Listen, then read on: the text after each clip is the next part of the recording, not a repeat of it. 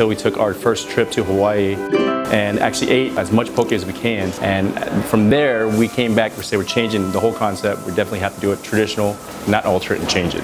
Name's Hawaiian. Aloha, welcome Poke Hana.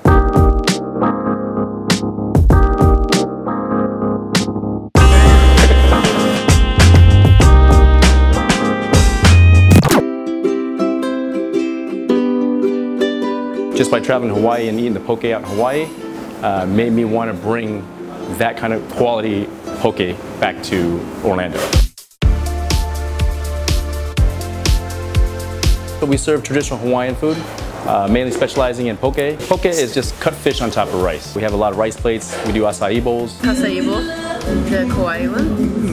Instead of kiwi, I got blueberries, which is good.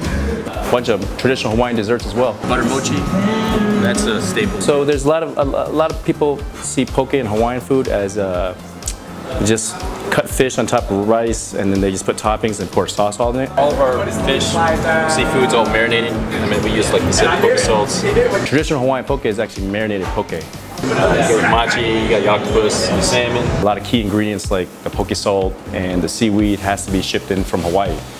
That's what gives I think our food the most authentic taste. The closest thing you get to Hawaiian poke, mainland.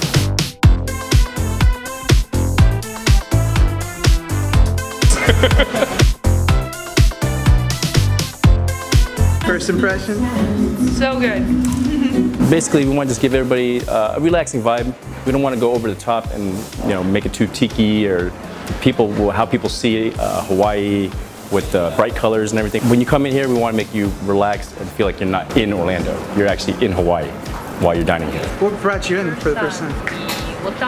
Good reviews, obviously, yeah, otherwise you wouldn't have come in. That's cool. Yeah.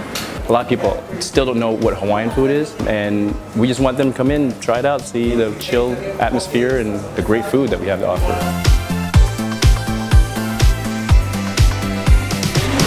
Walk-in cooler / freezer, compliments of One Fat Frog. I think we've bought every single equipment, including the 3-compartment sink from One Fat Frog.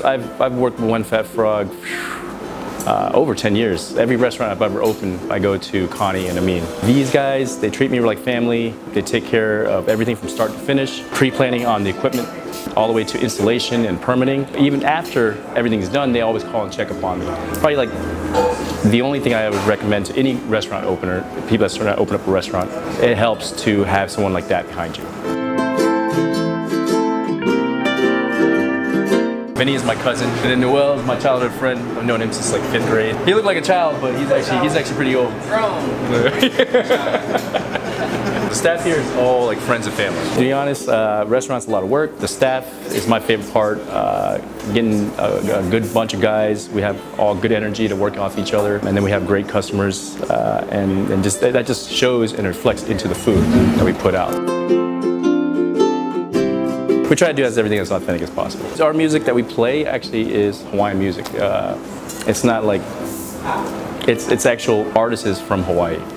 So the music is dope here. It's pretty dope here.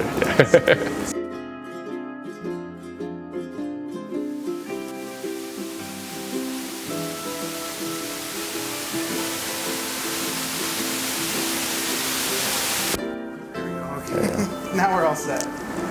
Restart. You're fired, bro.